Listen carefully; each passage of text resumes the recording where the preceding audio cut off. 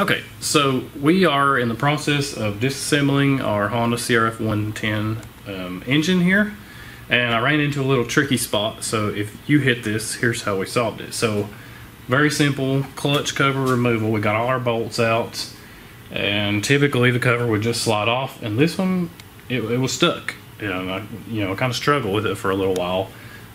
So what it was, if you run into this, we just simply loosened our clutch adjuster here and backed that off just a little bit, and that did it. It was binding up the cover.